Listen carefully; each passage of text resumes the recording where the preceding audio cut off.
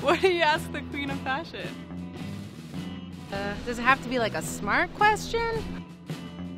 We gotta think of something good.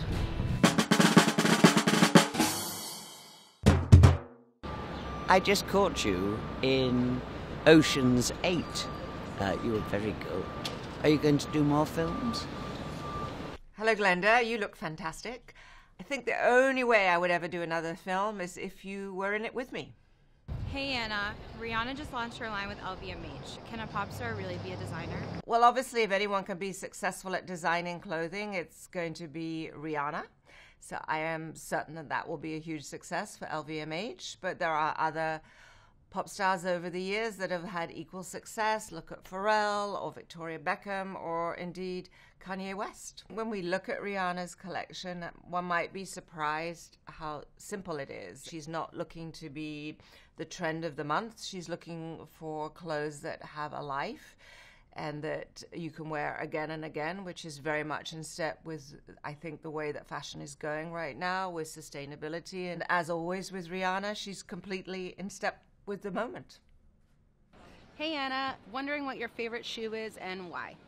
Manolo Blahnik, and I like it. Anna, I have a question for you. I wonder how you decide what you're going to wear in the morning. Well, I have a wardrobe full of print dresses, so every morning I just go to one of my print dresses of choice and put it on. It makes decision-making a lot easier. Hey Anna, what's the biggest misconception about fashion? I do think there is a misconception, as indeed sometimes there is, about women, that because they love fashion, they might be frivolous, not someone to be taken seriously. What is so thrilling to me about working with Andrew Bolton at the Costume Institute of the Metropolitan Museum of Art is that he puts costume into an historical context that can show how important fashion is in terms of being a reflection of our culture, because I feel that helps explain to people that there's so much more to fashion than maybe that's just they see on the surface. Hey Anna, since you're traveling all the time, do you have any tips to cure jet lag? Exercise, exercise, and exercise again, and drink lots of water. Hey Anna, what are your favorite handbags for spring? To be honest, I rarely wear a handbag, but I am told by my team here at Vogue that it's all about the crossbody handbag, which makes a lot of sense to me because it's practical, hands-free. You can bicycle around Manhattan and enjoying Central Park, and they also come in every shape, size, fabrication, so that would be my tip for the season. Hey Anna, is there a way to be casual in your dress but still be perceived as professional and put together? Personally, I'm not too big a fan of casual. I think I always prefer when someone errs on the side of dressed. There was a member of our team that turned up at the Met Gala recently without a tie and wearing a hat, and I'm not sure that I approved. Hi Anna, how do you feel about flip-flops outside of the nail salon?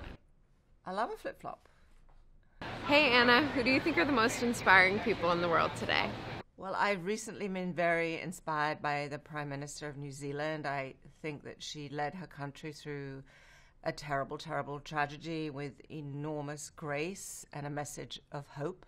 And then I also have to cite Serena Williams, who to me has faced defeat and triumph with equal grace and charm and humility and humor.